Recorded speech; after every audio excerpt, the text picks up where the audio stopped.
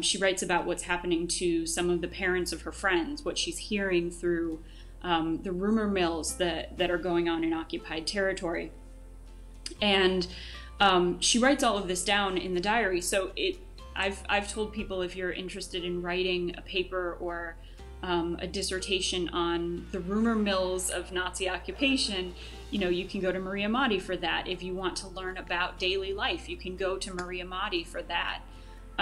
If you especially want to learn about what did an average, well, not average, what did an especially smart and perceptive non-Jewish person know about the deportation and persecution of the Jews, Maria Motti is one of the best examples I've ever seen.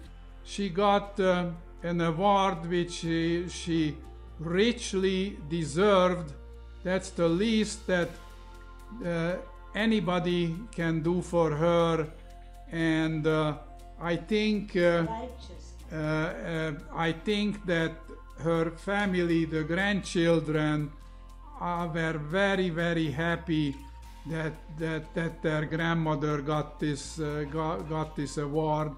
I'm proud of the legacy that she has left our family that they were unaware of, and because none of them have read the diaries, and now they know that she did something special, and that same courage is expected of them.